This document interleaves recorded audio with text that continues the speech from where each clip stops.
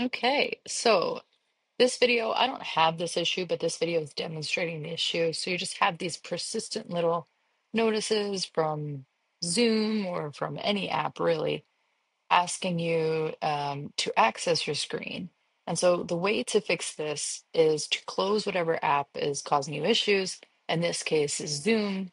And then we're going to go in deep into the recesses of the computer, into the recesses of the woods to find the file that we need. So what we're going to do is click on the desktop and you should see Finder File, Edit, View, Go at the top. We're going to click Go and then hold down the Option key. And you see how a library pops up?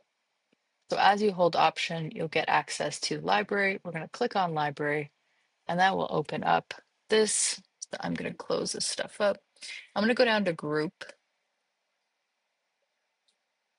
Containers, actually, that's what it is.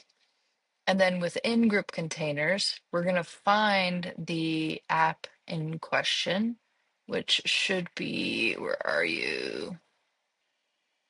I'm referencing this handy posters post. So we're going to find group.com.apple.replayed.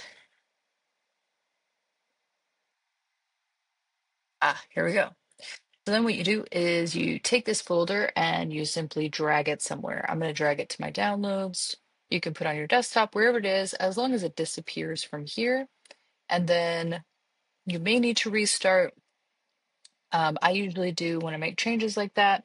And then once you open Zoom again, the notice should disappear. This person says, that's it, you're done. Zoom will ask one more time and then shut up forever. So Zoom will ask one more time, or whatever app you're doing this on, will ask one more time for approval. You'll go into system settings, like it should ask, because it should ask for your approval on this. And I believe it's in privacy and security. And yep, it'll take you to screen and system audio recording. And then it'll do one more time and then stop. If it doesn't, please let me know. All right.